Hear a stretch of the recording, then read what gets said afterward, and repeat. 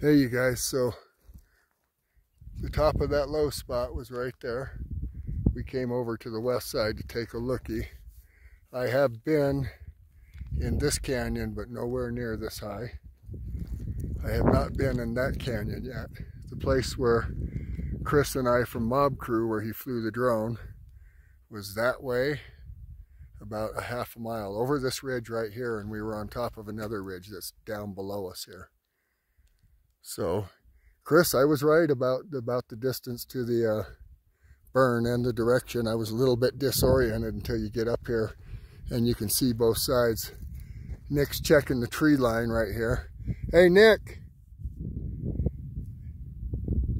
Nick's going to check the tree line here, and then what we're going to do is crisscross our way up here on this hill, way up high here, and see if there's any rock enclaves up here or anything. I don't know if anyone has been up this high, but all of these ridges we're going to check. This one, that one there, those ones over there, and if I had a way for a GPS waypoint down there for people to pick us up and shop us back around to hike this and then go back down the side again, or to be able to drop people off with the chopper and let them bomb down these least resistant ways.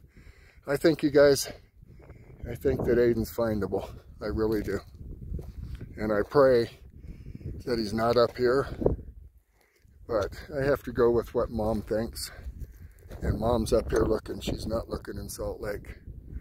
So she can't be here now. We're going to look for her. We're going to take our time, Amy. We're going to search the tree line on the west side of these hills. We're going to work our way north on these ridge lines all the way to the end past the burn area. And to give you an idea of where we're at, Amy, we're straight up west of what you were calling Cottonwood Canyon Silo. We're west of there on those high peaks. That's where we're at. We're going to mosey up this one here and check it out, see if there's any rocks or anything or any good viewpoints there. Like I said, Chris from Mob Crew and I were that way on a lower hill, and I'm sure once I get up there, he flew that valley over there and the other side of that ridge right there. So we're going to crisscross our way up here and see what kind of phone signal or anything we get up there. I'll do a 360 for you. There's Nick. That's the hill we're headed up right there. Bria's down that canyon right there. That's looking back to the east. That's looking north. And that's looking west down into the other western part of Butte Valley.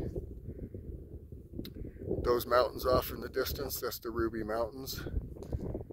Those ones far off that way are the East Humboldt, and we have to get to where we can see the end of the East Humboldt without being obstructed before we're going to get a phone signal. So that's what I'm looking for, is a phone signal, because he had to have got a ping somehow, and that means the direct line of sight to the tower, and that's what we have. That to me is the best clue, even though the range is a long ways. I'm okay with that. I think that we're on to something with the higher altitudes here. I'm going to go ahead and sign off. Thank you for watching.